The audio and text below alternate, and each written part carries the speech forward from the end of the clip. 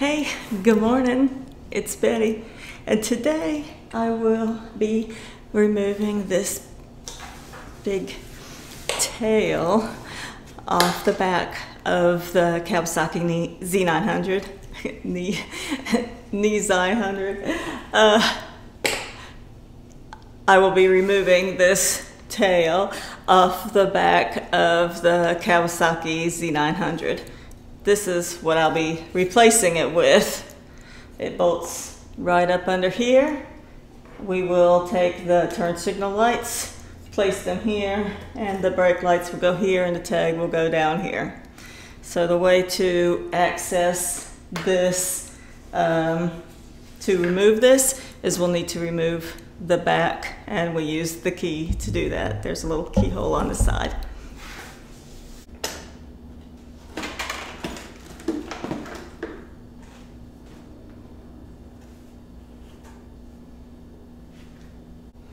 So the tail is held on by these 4 bolts right here. We will go ahead and remove them, and that will allow us to drop the tail off, and then we'll put the new one right on there. So we'll be using a size 9 Allen for this.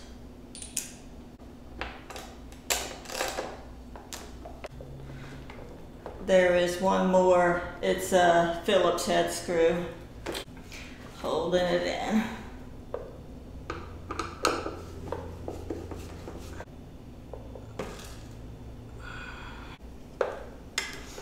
Now we have a little Phillips screw right here holding this case together, and it should split in 2 where I'll be able to remove the lights from.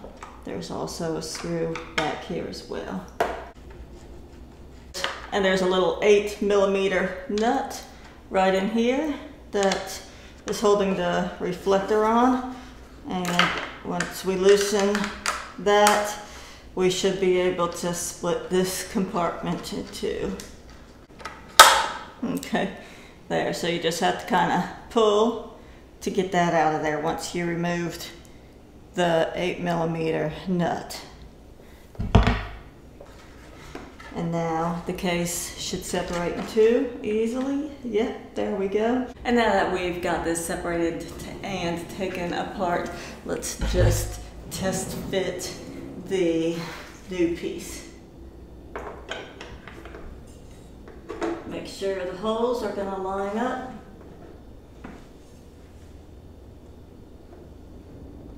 Yep, it looks good. So that's where the new one will go. And it came with a couple of zip ties that we'll have to use to wrap these wires up under here, because since it doesn't have the whole housing like this, it'll be a little different, but it'll be okay. There. So you could see the screw and you could see this clip. So once we take off the screw, we'll be able to remove this metal thing, which will allow us to remove this assembly.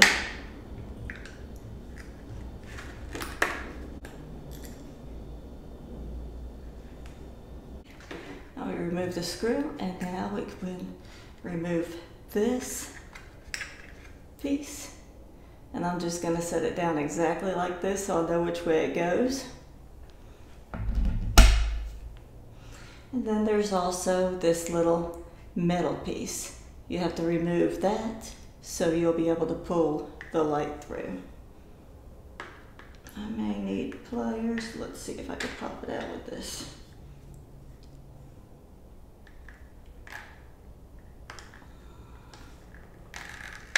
Yeah. There we go. So see, it's just a piece of metal.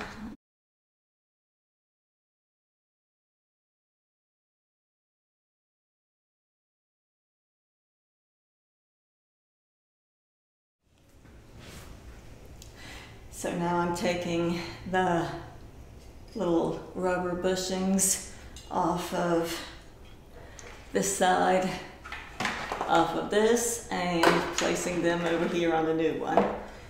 The kit also came with the center bushing for the light, and the way I'm putting it in is just using a screwdriver.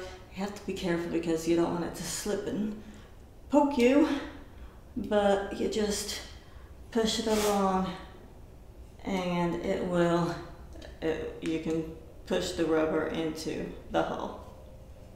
So I see there's one modification that I'm going to have to make to this bracket. As you see, I got the grommets in here, and over here on the sides that the blinker lights go in, I will have to cut this out. There's two little tabs I can just cut here and do that on both sides because the lights are not going to fit in otherwise. There, that wasn't too difficult. Because there was one right on top of the other, all you really had to do is tap. I mean, I cut it, but I didn't cut it all the way, but when I hit at it, it kind of spun and you could just twist it right off of there, and then I grind it down so it wasn't sharp anymore. So all we have to do now is transfer everything from here to here, put it back up in there, and we should be good to go. And now we've come to a part where I wish it could be different, but if we want this on here, we have to cut some wires. I hate to cut wires on a new bike. I've tried looking at it to see if there's any way I can maybe go in here and remove, but this is LED and these wires are hooked right on here where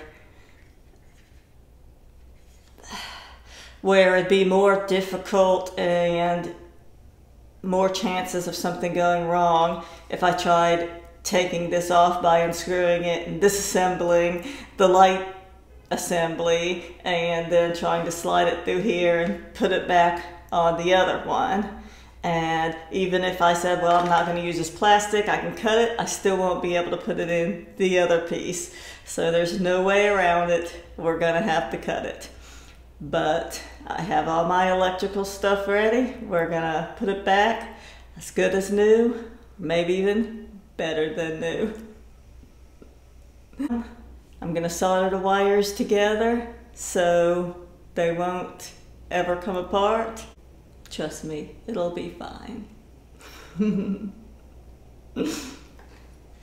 So because I want to do this job as good and perfect as possible, I'm cutting back this plastic sheathing so that I can get a good look at the wires, so I can be able to reach them, solder them, and make sure everything's perfect.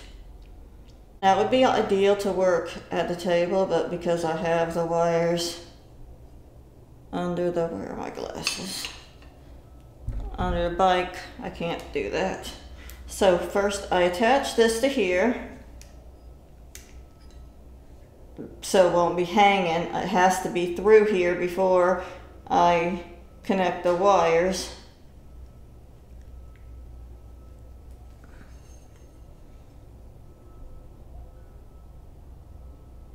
There.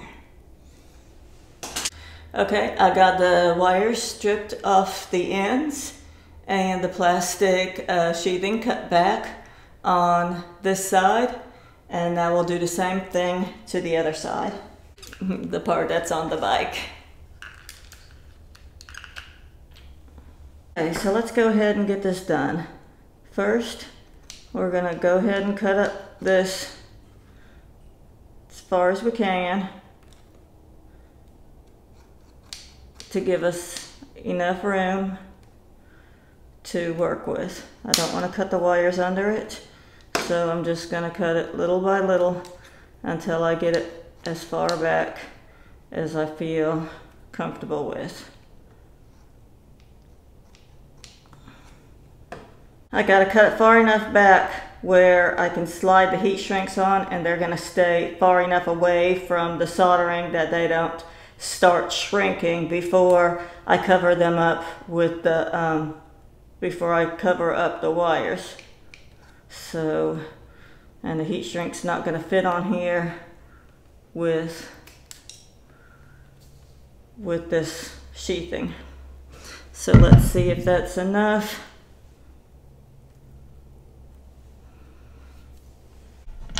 Now, we'll get 2 pieces of heat shrink, slide it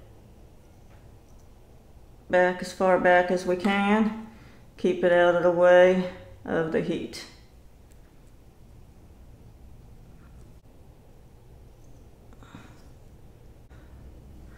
Too bad I don't have a better lighting in here. It'd be nice to be able to see what I'm doing.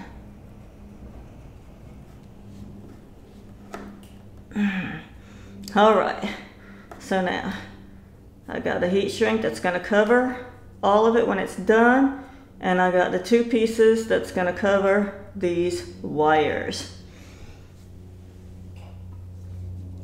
Turn on my solder gun, get it heating up.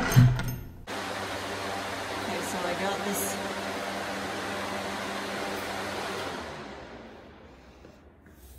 Had my fan running so that I could wash the. So I did the first top part, I soldered it. I put this piece of electrical tape on the bottom so that it will keep the wires separate, make sure nothing gets soldered together. We don't want that happening. So now I'll gently remove this tape, and yeah, so that solder's cool. I'll go ahead and just cover that top one for extra precaution. We don't need anything getting connected that doesn't need to be connected. So we'll put the wires together and twist them together really well. Ouch, that one went my finger. It'd be helpful if I put on my glasses.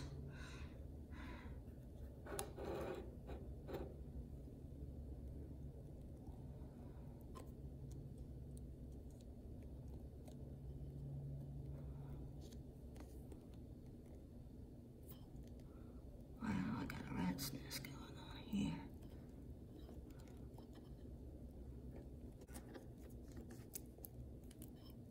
Got them good and squeezed together.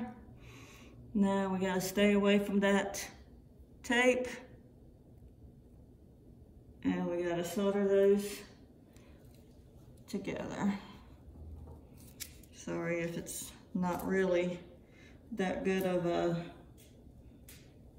view for you, but it's the best I can do in this situation. All right, now that it's cool, I'll remove this tape and we will put the heat shrinks on.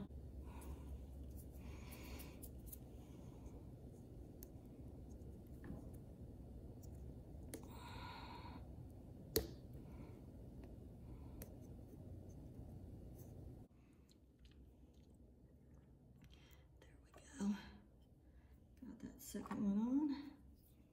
Now tighten it up on there. Perfect. Now slide the one to cover it all.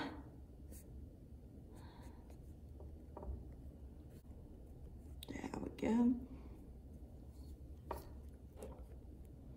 I'll melt that down. No one will even know anything was there.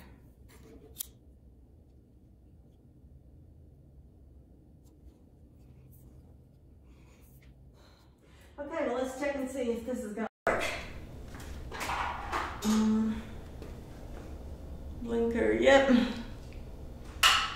Good. All right, well, we got one more side to do and we'll be done. I better get to work and it's getting late.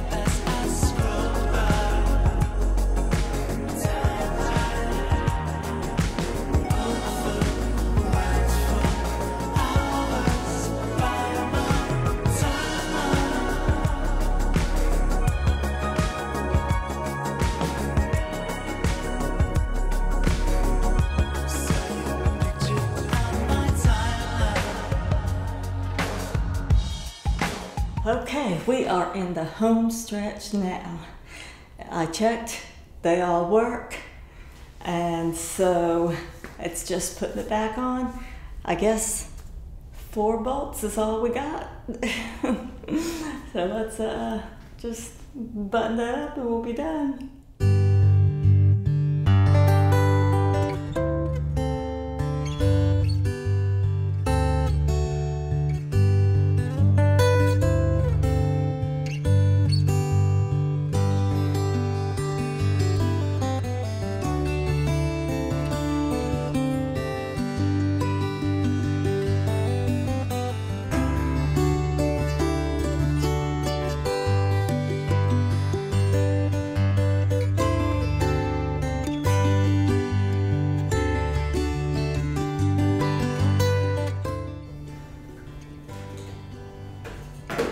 All right, let's make sure one more time that all these are working. Blinker, blinker. All right, and that backlight's working, yep.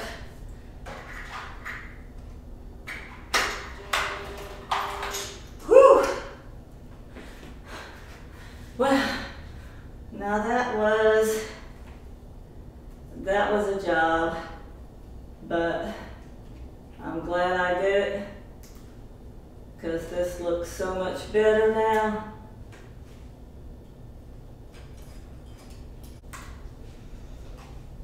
Okay, since I squeezed the wires, let me check one more time.